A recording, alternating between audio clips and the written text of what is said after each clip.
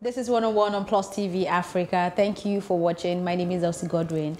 One of the sectors largely affected by the lockdown due to the pandemic, among many other sectors, is the entertainment industry. A more reliable way of earning a living as an entertainer in this part of the world arguably depends largely on performing at weddings, birthdays, events, cinemas and other kinds of gathering, whether formal, informal, or tailored specifically for the said artist. However, all these forms of gatherings have been placed on outright ban. Joining us virtually to discuss the impact of the pandemic on the entertainment industry and the possibility now and post-COVID-19 is a record producer, singer, songwriter, entrepreneur, philanthropist, and the founder of MavinRecords, Michael Collins Ajere, popularly known as Don Jazzy. Hello, Don Jazzy. Hello, how are you doing? I'm fine, thank you. How are you? I am great. Trying to keep body and soul together. Thank you for having me on. Okay, so as a key player in the industry, how would you say COVID-19 has affected the music business in Nigeria? It's not just Nigeria. I think it has affected a lot of businesses across around the world. For Nigeria, like you accurately said, it's a country where most of the earnings is from live shows, and the streaming culture has not really grown to its full capacity yet in Africa in general, Nigeria mostly, and so this is really a problem for most of us that we make our money solely from performances, weddings, birthday parties. Nigeria is like party culture place, so it's really terrible. But some of us are trying our best to see how we can, survive in these times like the rest of the world, really. So, of course, there are loopholes everywhere, and this pandemic is showing those loopholes, exposing them. So, in your opinion, what are the loopholes in the music business that the pandemic has exposed? It has basically made it clearer to entertainers or to the music industry per se to look for ways that we can actually make other forms of revenue possible in the country. Nobody thought that this kind of thing can happen, so a lot of people are not prepared. So it has basically made us to go back to drawing board to start looking at ways that we can all make a living, even from now or after the whole lockdown situation.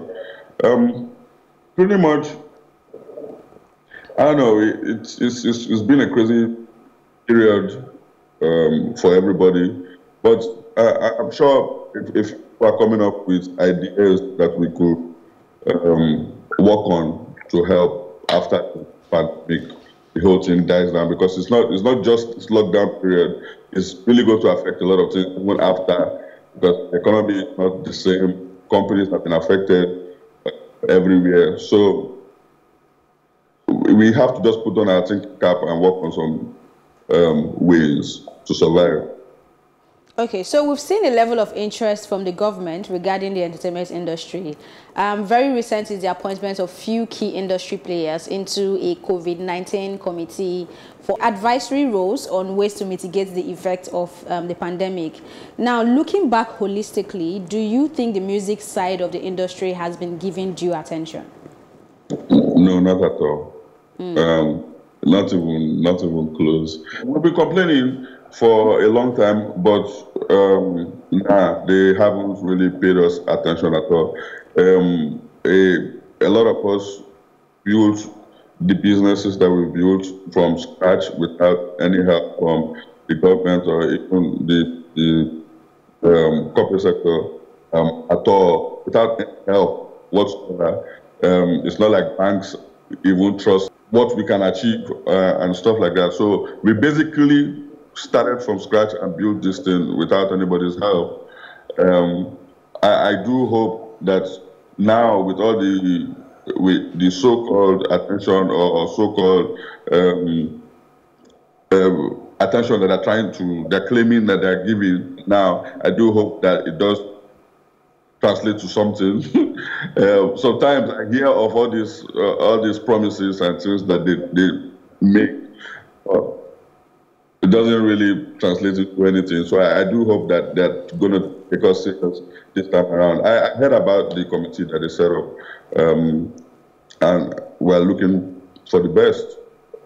But in the past to now, they haven't really been as forthcoming. Okay, looking at it from the past, like you said, the film industry, I think they've gotten a bit of attention, but we've not seen that in the music industry. Why do you think that is so? I don't know what I don't know what is causing it per se. I don't think that they believe that most of us that are in the music industry are not business minded. Some of them don't really. I think maybe because they don't see the ways they feel like we're not structured enough to see how this money are being made. Maybe because of some of the entertainers that haven't really built like a structure, or like record labels and stuff that haven't really built like a structure around how they make money in general. So they understand more of the we shoot a movie, the cinema industry is growing now. You can get how many people come to the cinema to watch your movie. They understand how that works. They don't really understand how the music side works. So I think that's why they have been more focused on the Nollywood side. And besides, Nollywood started thriving way before the music industry per se. So I think that's why they give more attention to the film industry, or maybe because of their what they call this, the organizations that they have. So do you think that will be changing anytime soon? We don't really have solid organizations that we trust in the music industry. So most of us don't really pay attention to a P-man per se, or all the other associations that we have. So I think the movie people pretty much have like a more a stronger body that they come together. I think they have collective voices. They have been able to work better with the government. But hopefully, in the music sector, we'll put together something to see how that works out. Okay, so let's talk about you and the talents you have groomed, worked with, and the ones you're currently mentoring. What do you look out for in talents? Talents. I look out for talents. I look out for talents in talents. And I pretty much like people that my spirit connects with them, you know. Obviously, talent is very key. I try as much as possible not to get the same type of artist in the record label. I look for like diverse people that have like diverse talent. A Johnny Drill different from a Ladipo, for instance. Ladipo is different from a Korean. The music that they make is different. That's what I'm saying. So yeah, pretty much that. People have recognized the diversity of sounds that come out of Mavins, like you just said. So how have you been able to maintain the individualities of these artists? I don't know. It's just the same way that you get along with one is how you get along with the next person. People pretty much, if you find artists that pretty much understand their vision and what they want to achieve, it is easy getting along with these artists to nurture that said vision, to nurture that talent and help them work towards the vision that they already have in their head. Yeah. Okay, so finally, before I let you go, you are now classified as one of the strongest influencers in Nigeria, at least in the social media space.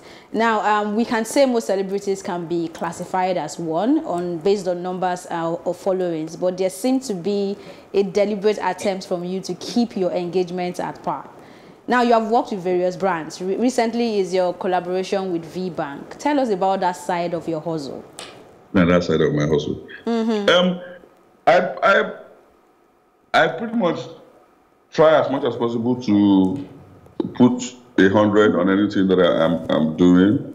I feel like, okay, I obviously have some form of influence, and if a brand approaches me to partner with them towards achieving their goals, I try as much as possible to understand the brand and where they're headed, and do everything possible in my power to help all of us achieve our goals.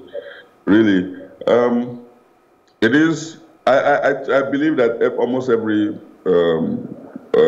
celebrity or artist, producer should also have that mindset, and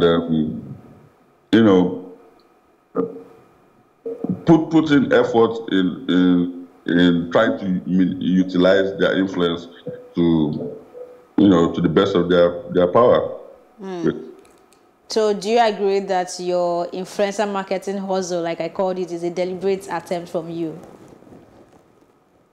This is the influencer marketing hustle. Listen, I think I've pretty much been the same way that I've been from. I've had different brands that I've worked with from MTN to Samsung to Loya Milk to Indomie to what they call it. I had a drink brand before, Johnny Walker. So I pretty much I take it as a hustle, like my production hustle. I take it as my music making hustle as well. Okay, we'll keep watching and following your hustle as they grow. Thank you for your time. Thank you very much. Thank you very much. Okay, it's time for a quick break, but when we return, we'll be joined by a Nigerian creative industries entrepreneur.